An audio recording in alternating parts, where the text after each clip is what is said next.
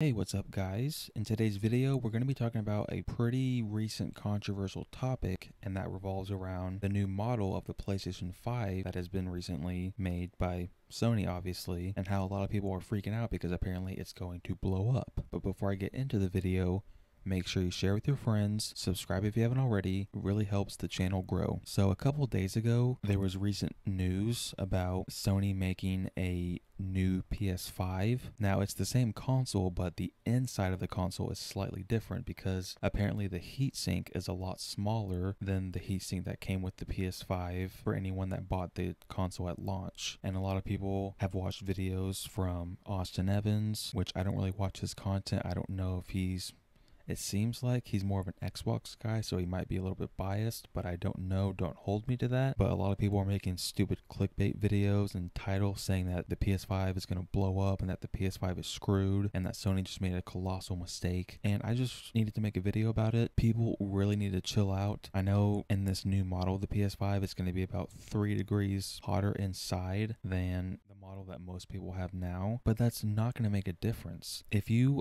open the PS5 console itself, there's literally a huge fan that I'm pretty sure has never been inside a PlayStation console before. And if you take the plates off of the PS5, on each side there's like 30 vents on top of that huge fan inside the console, so the console is not going to overheat. If you have like a fan in your room, or you just have enough room wherever your console is set up in your house, if it has at least a little bit of room to breathe and it's not 1,000 degrees in your house, then your console is going to be fine. And this is also a plus because Sony's going to be able to make more PS5s, which is only going to help the sales of the console, which will be more money for Sony, and they'll take that money and invest it back into their developers, which will help make even better video games. And that's obviously why we all bought the PlayStation, was to buy video games. So I don't understand why people are freaking out. I feel like huge YouTubers like Austin Evans make these videos, and then all of his fans start making videos saying, oh, the PS5 is ruined, it's gonna blow up, it's 3 degrees hotter,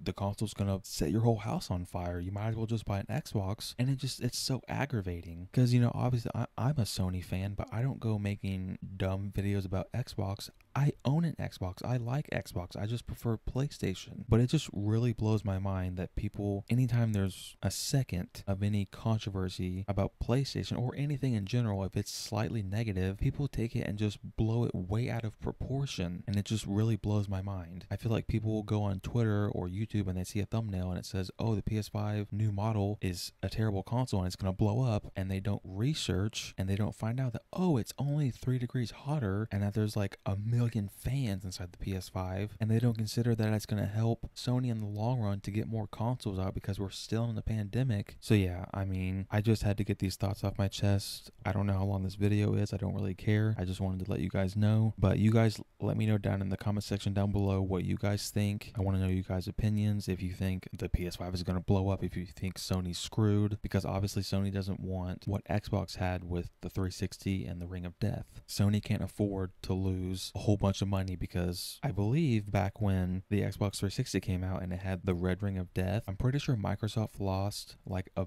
billion because of that. Sony can't afford to lose $1 billion.